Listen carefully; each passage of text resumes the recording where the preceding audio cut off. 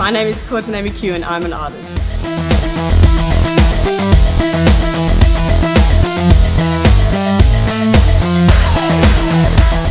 I've always had a creative mind all my life. My mum and dad have kept heaps of images, heaps of paintings that I've done since I was really young. And I even look at them now and I still can't believe how I did it. I just always question myself.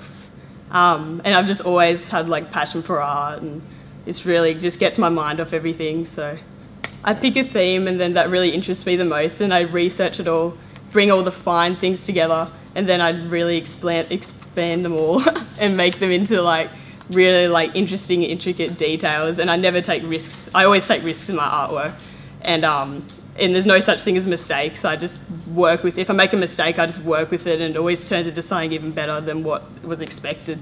My style is a really quirky kind of street art / graffiti kind of feel.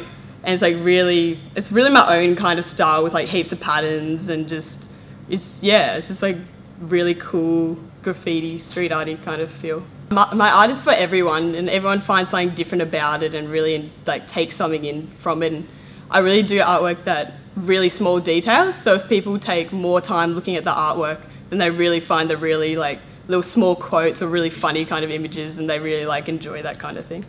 I love most is that I just get in my own world and I just get to do whatever I want, and I just zone out, and just if I have any problems or anything, it's the first thing I go to. I just go and just sit down in my garage and just create, and just takes my mind off everything.